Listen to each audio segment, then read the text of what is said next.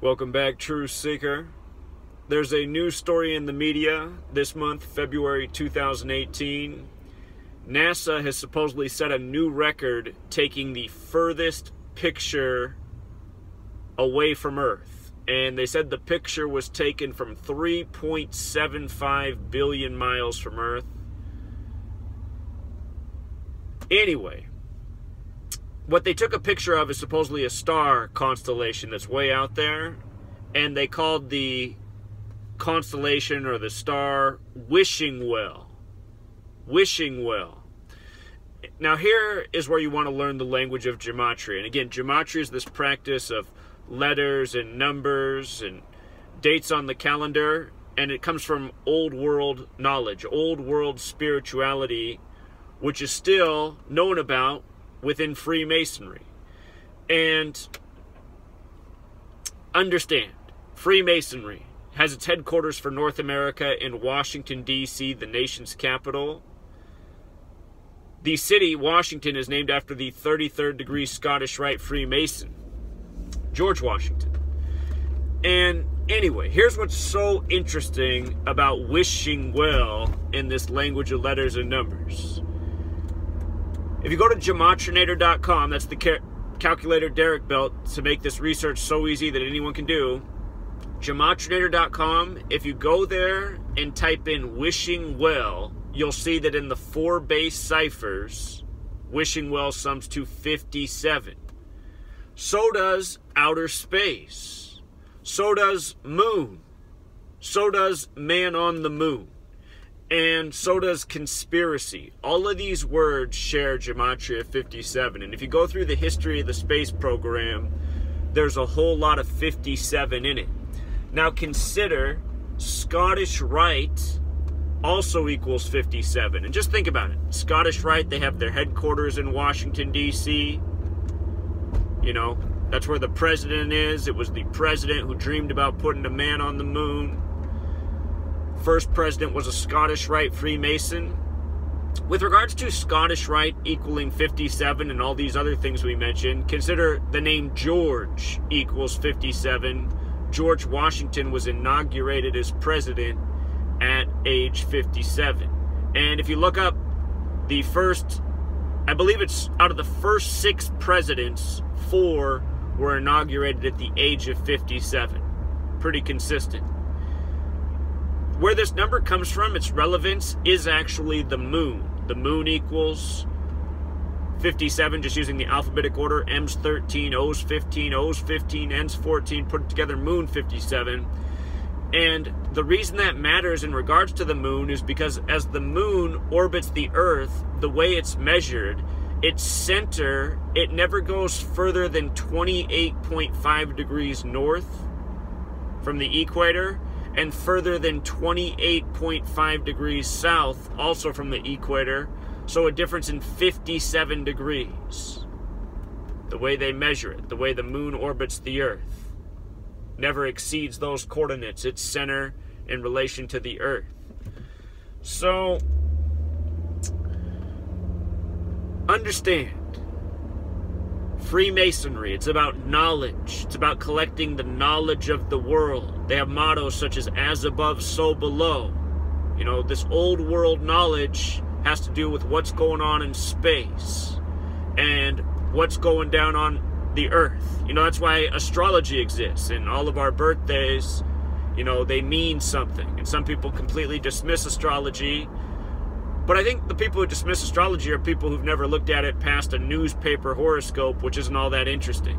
If you actually read the dedicated research on numerology and the specific personalities associated with days on the calendar, a lot of people who take the time to research it, you know, it resonates with them. So anyway, Freemasonry has all this old world understanding, and old world knowledge is about, you know, the planets, the stars, the sun, the moon, you know, the changing of the seasons, you know, the counting of the days of the year, understanding of numerology, which has been very spiritual to people of the past, including Pythagoras. Pythagoras, very important to the Freemasons too. At that same House of the Temple in Washington, D.C., where they have the shrine for NASA, they also have many tributes to Pythagoras. So anyway, the point is, you know, these numbers, they're using them ritualistically. They're creating news. And it's all, you know, within these consistent patterns for a reason. It's not arbitrary. And consider this news that they put out about this picture from 3.75 billion miles wishing well.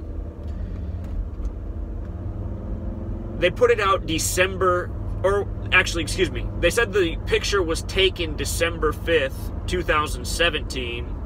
They then put out the story February 9th, 2018, but this picture was supposedly taken December 5th.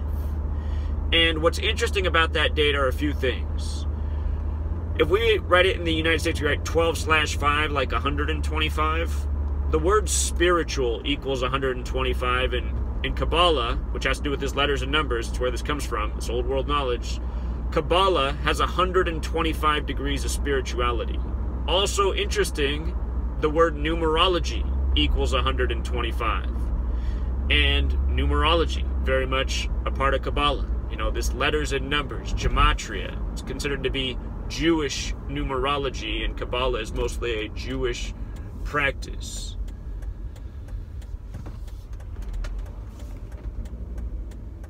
Also interesting about the date is December 5th leaves 26 days left in the year. So the day this picture was taken, December 5th, 12/5, the day leaving 26 days left in the year. And space equals 26. So does Mason, you know, masonry, preserving this code. 26, very special number. My book coming out soon. It begins with the significance of 26, why there's a 26-letter alphabet. Connects to God. The word God in Hebrew and in English sums to 26, not arbitrarily. You know, man's made in the 26th verse of the Bible, which is entirely based in this code, which has Freemason fingerprints all over it, the English translations. So anyway, leaves 26 days left in the year. In addition to God equaling 26, there's another 3-letter word that equals 26. And that word is lie. And, you know, just think about how powerful lies are. And as much as we're lied to in the media, you know, everyone should question everything. And, you know, it's a fair question to ask. Is there really a camera that's 3.75 billion miles from Earth that can take these photos and then send them back so that the news media can get out the pictures? You know, if you look at the picture of wishing well, it looks like you took a picture in the bathroom with the lights off and just captured your flash in the mirror. You can't make out what it is. So, anyway, the thing is, this code, there's a real relevance to it. There's a reason to study it. You know, it seems that there really is truly something going on with numbers and the organic matrix, which is something I also talk about in the book and give the evidence for that. But no doubt this code is being used to push, you know, stories for the sake of propaganda. And why would the government want you to think that it has, you know, this object out there, you know, accomplishing these great things? It's all creating the illusion. Government, power, control, a reason to spend taxes and give your money to this government that's achieving these amazing things. You know, NASA's just a drop in the bucket for all the different things the government does to control the minds of the people. And this same government's also conditioned people to dismiss the word conspiracy and to automatically associate it with conspiracy theory, which are not the same thing. You know, look at how many people use those two things as if they're the same thing, not realizing they're different. One's a theory. Conspiracy is a thing.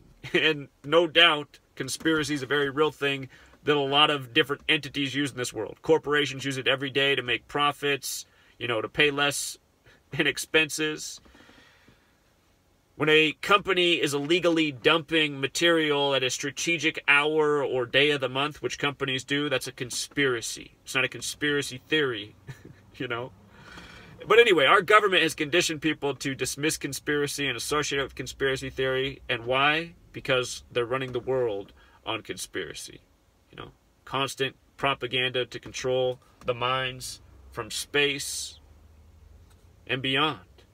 You know, collapsing towers, blaming it on a man in a cave. We just need a war. It's only going to take a few months. Next thing you know, you're there for 2 decades. You know, you don't think this stuff's a conspiracy? Come on. Until next time.